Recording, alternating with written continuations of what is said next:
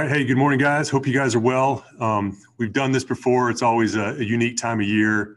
I hope you guys understand we can't get into the details. I'm sorry in advance for any questions I can't answer, but I promise I'll do my best. And then I just look forward to catching up as the draft unfolds. That's actually the fun part for me as this thing kind of rolls out. So I just want to take a moment and give a special mention to Steve McMichael.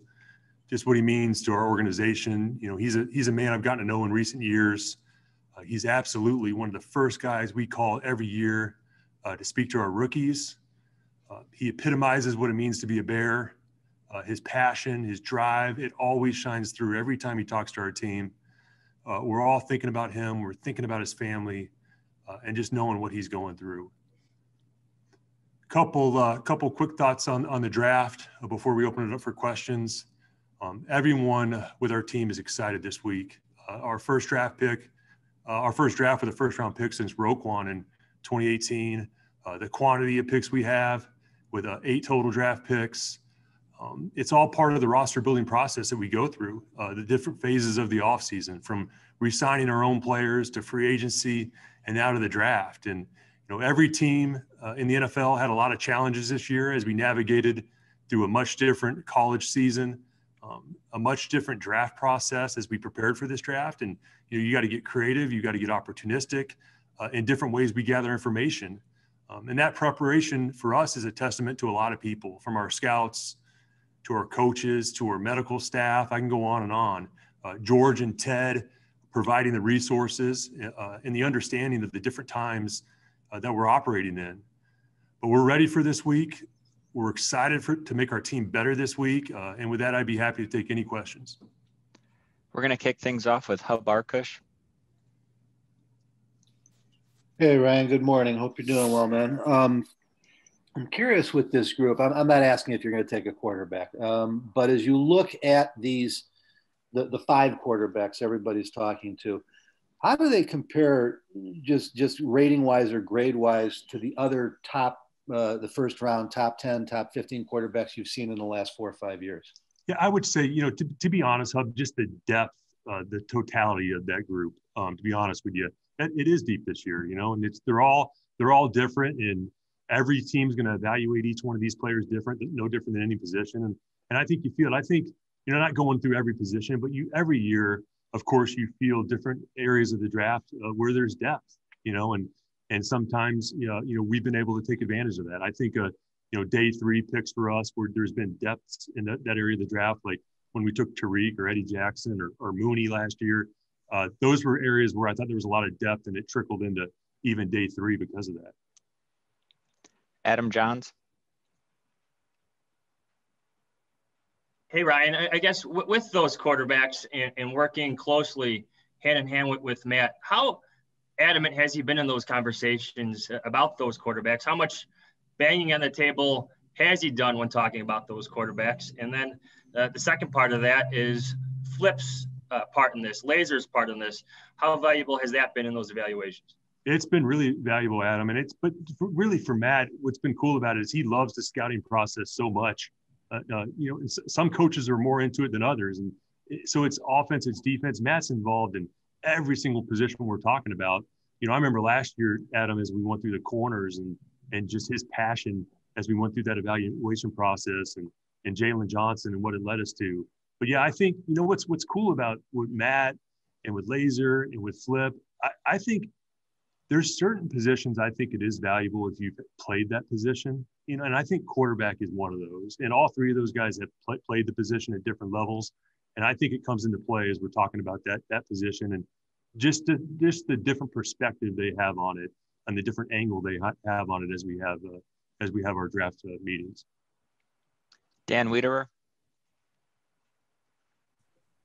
Hey, Ryan, obviously you've never picked outside the top 10 in the first round since you got here. Knowing where you guys are at number 20, how do you describe the number of different contingency plans you guys have to be both accepting of and excited for, knowing the number of different ways that this whole thing could break on Thursday night? Yeah, it is unique, Dan. I was just, you know, looking over the last 10 years and the players that have gone in this range of the draft. And as you look back on the hit rates of those players, was there common denominators as you look in this range of the draft and those players? It's interesting. And it is harder. Like when you're picking in the top 10, it's very easy to have 100% consensus throughout your building. I mean, we could have 15 reports on a player, and in the top 10, everybody's got this guy pegged. But when you go further back, it gets different, I like to take everyone's opinions in, and you're kind of weighing all that. And then I just think as an organization, we got to be ready for every single scenario. However this thing plays out, however this board falls, that's where all the preparation comes into play. And I feel like we're in that spot, whether it's trading up, staying put, trading back. All those things are in play for us, and it just comes with the preparation. As a follow-up to Hub's question, how do you feel about the draft beyond the top 5 quarterbacks at that position? That's where us as scouts and as evaluators, that's the exciting part, is challenging ourselves to identify those guys. And I feel like we have, and not just quarterback in a lot of ways. And, I can go up there right now and talk to our coaches and scouts, and everybody's, hey, I love this player in the 5th round. I love this player with one of our 4 6th-round picks. Hey, if we can figure out a way to get a 4th-round pick, I love this guy here. And we've done that with that position and a lot of other positions. And it's just board's got to fall a certain way, and you got to stick to taking the best player available. Jeff Dickerson. Hey, Ryan, getting back a little bit to the challenges you spoke of early on, not having the combine, not having the visits and everything. Does that make it harder when you put together your draft board at the top of the draft? Or is that more challenging not having those interactions when it comes to maybe guys later day 2, later day 3? Which one's more challenging? I think it all is, Jeff. And I think, you look at it as a challenge, and we've taken it on like that. But yeah, you're right. Like access during the season was different. Players opting out, that was different. We're watching tape on guys sometimes a year old, and you're looking at that, and you're watching them a year removed, and now you're putting weight on the pro days, and how do they look at the pro day? Has their body changed? Have they maintained? Have they improved? All the different fluctuations that can take place. Like you said, no combine, only 3 people allowed per pro day. Not able to take those players out to dinner before or after the pro day. Those things weighed. So it's challenges throughout. I mean, we had our medical meetings last week, and some of that's been a challenge, to be honest with you. So I just think that's where we lean on the continuity of our staff and the experience, and get creative on how we access some of that data and obtain some of that data. We lean on a lot of our resources. But I'm not going to lie, Jeff, it has been challenging. But that's part of that's, the excitement of the job, and we've taken that on, and I feel like we're in a really good spot. Adam Hogue. Hey, Ryan, I actually have a non-draft question for you. I'm curious with what's going on with the players in the offseason. What are your expectations in terms of attendance, both virtually and if and when you guys are actually able to get out on the field?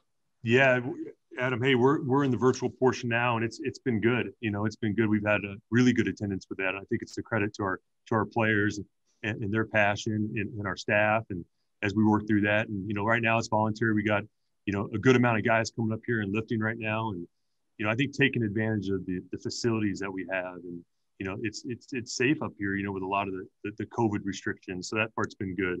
And in regards to when they'll be here, right now our plan is phase 2 that'll start May 17th for us. So that's when we'll start our in-person activities, and that's when we expect the guys to be here, and it'll be good to see everybody in person. Pat Finley. Ryan, realizing that we're not going to get much out of you if you look forward here for the next couple of days, I'm curious if you look back to the meetings that you and Matt had with George right after the season ended. What percentage of those meetings was talk about your quarterback plan, and did that evolve in the last couple of months? And does that plan look different now than it did then? Yeah, what's cool about it, Pat, is those.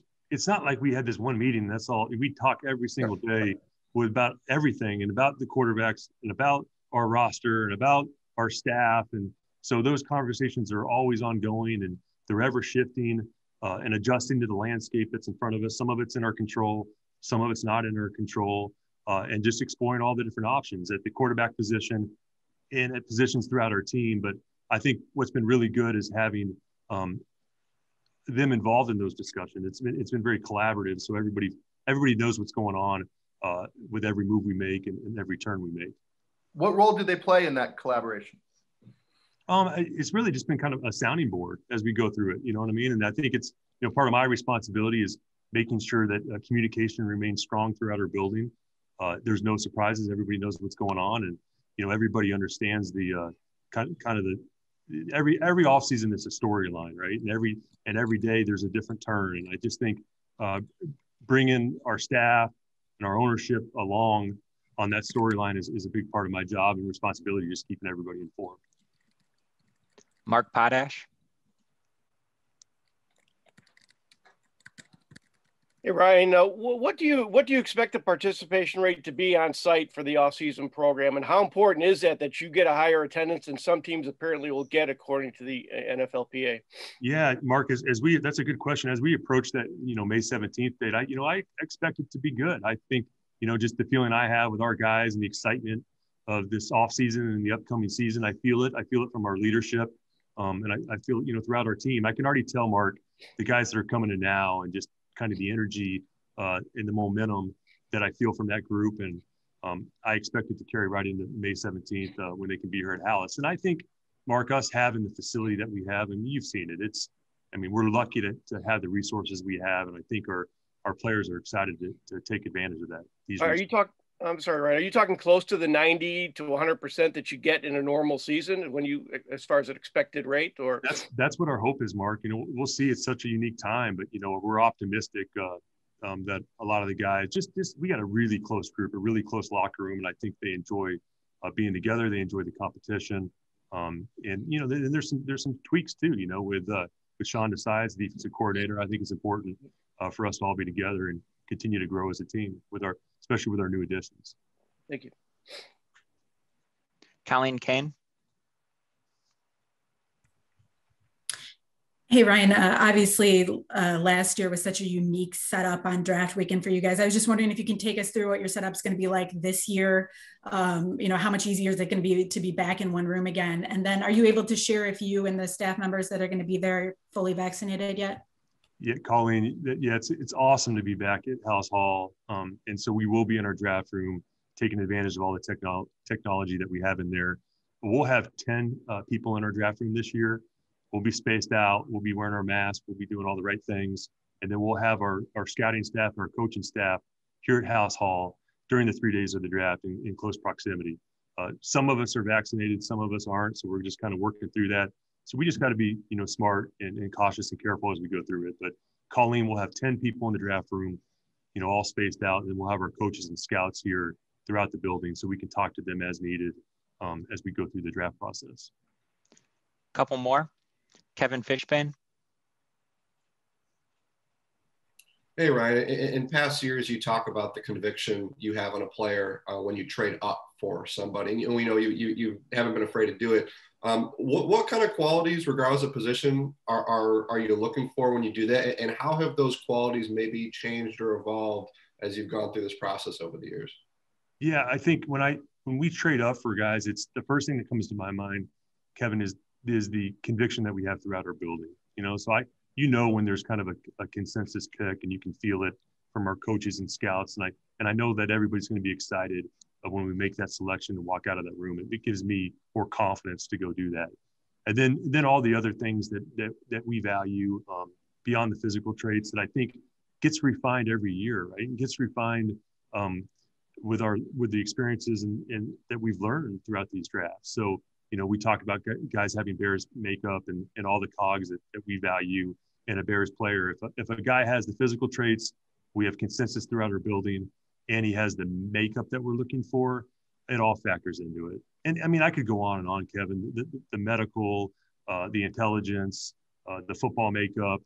There's just so many factors that go into it that as you're putting this puzzle together, this pie chart together on each player, that kind of gives you confidence when to go up, and then there'll be situations too that we've thought about if there's enough players there and there's enough depth there, we could very easily go back and obtain more picks. So that's an option too. Jason Leisure. Ryan, I know the draft is about the long term, but given the restrictions you faced or limitations you faced in free agency, do you feel it's imperative that you find guys who can start right away with those first 3 picks? Yeah, it always is as we go into it, Jason. And I think, you're always thinking now and you're thinking in the future. And I think for us, the draft's just about, collecting talented players. And sometimes, not just focusing on a need right now. We talk about that every year and how that can get you in trouble. And we've referenced it in the past when you've manufactured or you've pushed needs up the board. So for us, Jason, it's just, collecting the best talent we can. And that goes for any position. And just building our roster in total going forward. Larry Mayer. Hey Ryan, how you doing? Hey Larry. Good.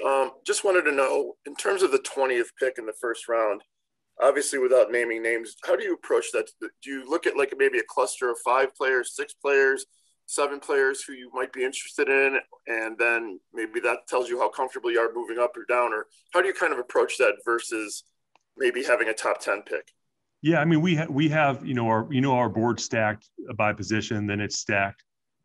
We call it a value line. So we have, picks 1 through 32 picks, and then the second round and third round. So we can see how we would value and how we would stack it up in the first round, and we know where there's a line. For us, there might be 35 players that we all think that are valuable of first round drafting in the first round. There might be 28, there might be 25, whatever it is, we know where that line is. So I think for us, based on how the board falls, that's when our game plan can change on, hey, we think we want to go up, we want to stay put, or we want to go back. We kind of line them up that way, and it's part of the collaborative process that we go through as we do this.